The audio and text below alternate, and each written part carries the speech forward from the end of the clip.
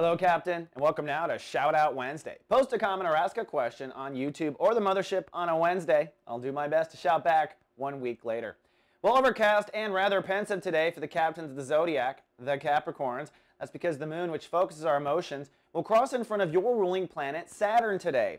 And as you know, Saturn is a very serious planet, just like Capricorns can be quite serious about being captains. What it comes down to as the moon crosses Saturn is you growing up emotionally just a little bit when it comes to your emotional expectations and your belief structure about life. So perhaps you believe life should always be and smell like a rose, and today the universe is going to say not always the case, right? So it's kind of combining one of your long-term beliefs about life and your emotional maturity and how they relate. So it could really light cast in any part of your awareness.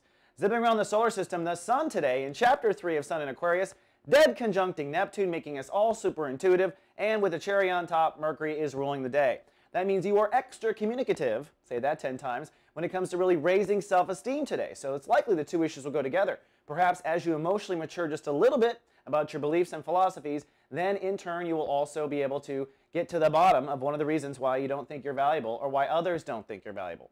Then finally for our shout out goes to Just Like You 505, and I think it was on YouTube actually, got to be a YouTube sign, who asked the question, how do Capricorns deal with all this negativity that's coming into their life due to Pluto entering Capricorn?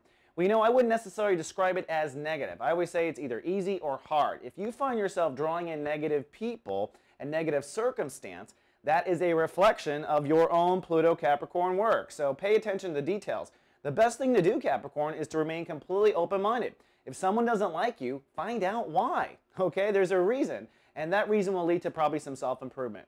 All right, that's all I have for Wednesday. I'll see you folks tomorrow with more. Live, love, be. So God.